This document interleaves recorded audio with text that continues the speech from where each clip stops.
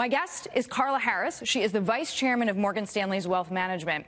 She joined the bank in 1987. She rose through the ranks. She is one of the most powerful people on Wall Street.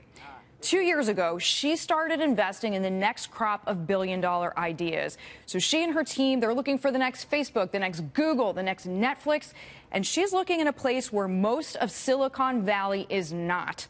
She's backing female and multicultural entrepreneurs. We started our conversation about her first few steps on Wall Street.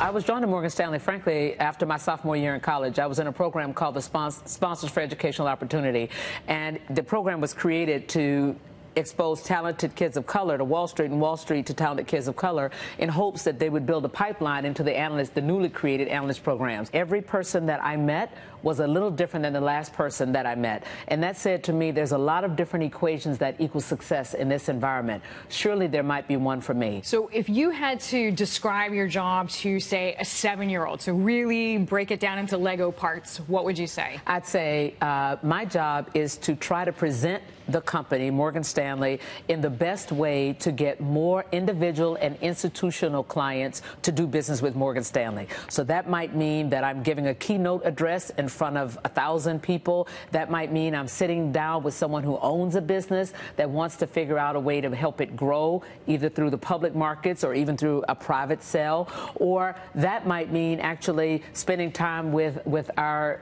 employees internally, training them on relationship building or how to use technology more effectively. So anything that's going to create more customers for Morgan Stanley, that's what I do. I am imagining that you were the only woman in the room in numerous instances, perhaps the only African-American in the room in numerous instances. What is the advice that you would pass along to people who still, even 30 years later, may find themselves in your shoes? Remember that whenever you are the only person in the room that looks like you have an advantage.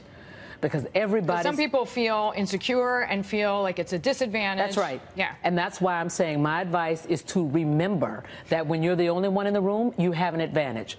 Because everyone else looks like each other and they're vying for the attention. You're the one that looks different. Everybody's going to look at you. And everybody's going to be listening. And all you have to do is to deliver your excellence right into that opening. What do you see that has changed, either from staffing or otherwise, in financial, let's say, the number one change in the past 3 decades in financial services? Despite the fact, Deidre, that we still don't have enough women and enough people of color in positions of leadership and authority, there are more than there were in 1987. In 1987, I could name every senior woman at every firm on the street, and mind you, there were more firms that existed back then. Right. I could name every person of color that was in a senior position. I can't do that today, which means there are more, right? And so, but I still think we have a long way to go, but that's the number one thing that I'll tell you that has changed. You have had a lot of responsibility now for a very long time. What would you say to, and these are sometimes culled from questions that I get in response to this show, for a woman, let's say, who's in her 40s, who's just about to break out to a very senior level, can't quite, let's say she's navigated so well for so long, just can't quite get to that next step? What would you say? I would say check your relationship currency, because there's 2 types of currency in any environment: performance currency and relationship currency. And if you've gotten right there to what you perceive as the ceiling, then your performance currency is probably intact. If you're having trouble breaking through, that means you probably haven't made the right relationships around that opportunity that can then push you right through. Because when you get to that stage, it's not about the performance. It's all about who's in the room when the decision is being made and who knows you well enough to spend some of their currency on your behalf.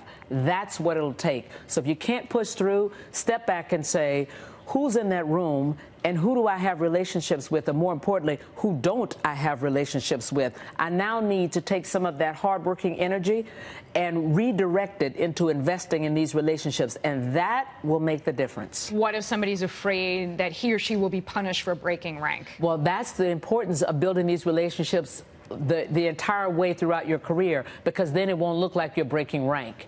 And then if you haven't done that and now you want to start doing that and somebody says, why are you talking to Jim? Say, I thought we're supposed to have relationships across the board. Is there a problem? with me talking to Jim?